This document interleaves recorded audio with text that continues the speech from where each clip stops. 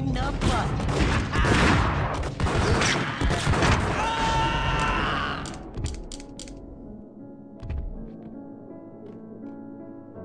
A letter on the desk caught my eye. I had met Lupino only once. The gangster ran all his rackets through his right-hand man, Vinny Gagniti. Gagniti was a high-strung whiner on the verge of breaking apart, like an overamped Energizer bunny. He had the brains to run the business, but he lacked the balls, always falling short, taking his frustration out on underage addicts and call girls. The V deal goes down at your hotel. Jack's exact words, quote, "Vinny, you're in charge of this one," unquote. Rico Muerte's coming to see it through. Anything goes wrong and everybody's gonna get dead. Goes double for you. Treat this guy real good. Anything he wants, you give him. Don't screw this up or you're finito, finitos. A V deal meant added security, locked doors, and lots of nervous thugs with itchy trigger fingers. I'd seen nothing coming in, but that didn't mean it hadn't been there. Rico Muerte was a regular Kaiser Soze, a spook story told to keep the apes in line. 313. The Finitos had scribbled Muerte's room number on the note's margin. Hey, bosses! Joey, Virgilio, you right in there? They're not answering. Call the others. Tell them to come quick. Okay, but we can't wait for them. We gotta go in now. Bosses, we're coming in!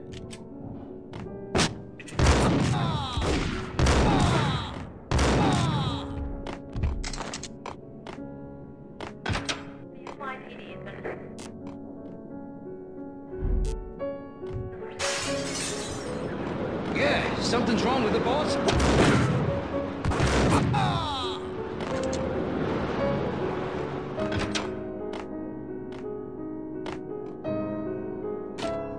What the hell?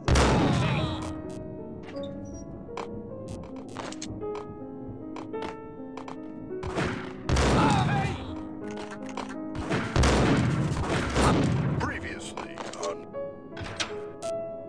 the Amelia, Marquis Valentine asks for an audience. Thank you, Lawrence. My lady. My lord? Now, an all-new episode of Lords and Ladies, brought to you in part by Acer Corporation. There he is! The sucker!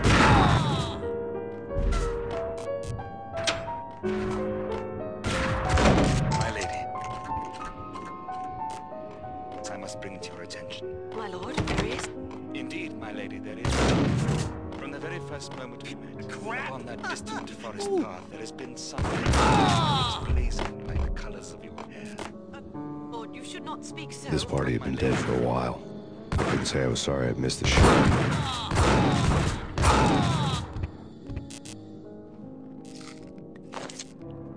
Lady, I beg of you, I must know. I would rather die than not know. Yes, my lord. I am your long-lost sister.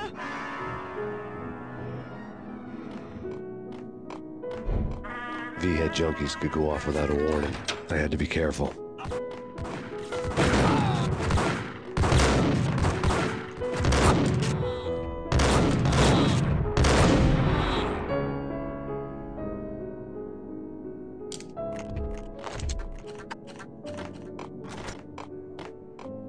I found Muerte's room. Muerte had received a letter.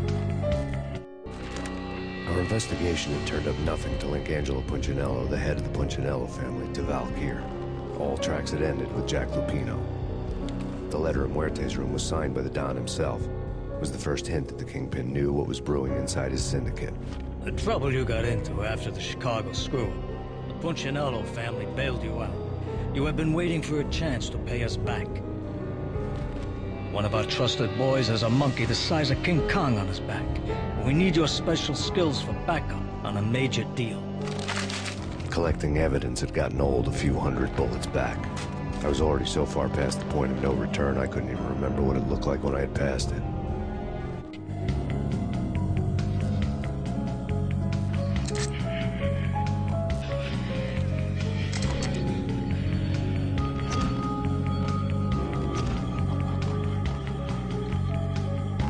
Did you hear something?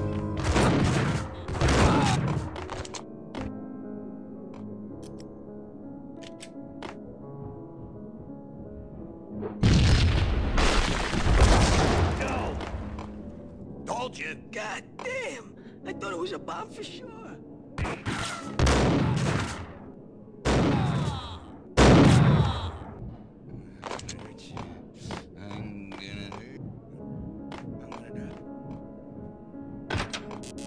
The hooker had left her diary on the table. The diary belonged to a hooker named Candy Dawn. The read would have made a vice cop blush. Had talks with the mystery hag over the phone again. Sent her the latest One-Eyed Alfred tape. As long as the hag keeps paying for the tapes, the old man could come every day for all I care. She had a nice sideline, making secret X-rated flicks of her clients and selling them to the highest bidder. It would get her killed if her V-fix for the day didn't do it first.